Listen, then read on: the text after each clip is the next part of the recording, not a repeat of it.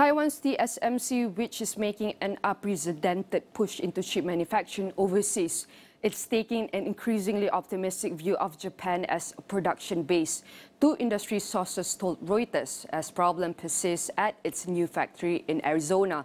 TSMC, the world's largest contract chip maker, is frustrated in Arizona, the sources said, where it has struggled to recruit workers for the grueling chip-making trade and face pushback from unions on efforts to bring in workers from Taiwan.